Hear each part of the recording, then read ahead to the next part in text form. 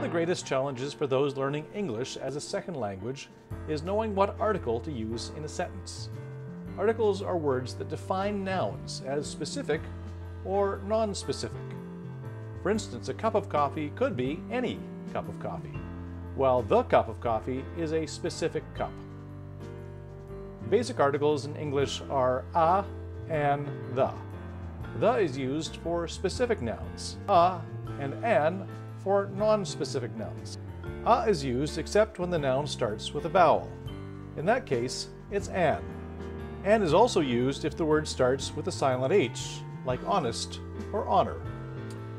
Now, try to decide what articles go in the following sentences. You will have 4 seconds to decide, and then the answer will be revealed.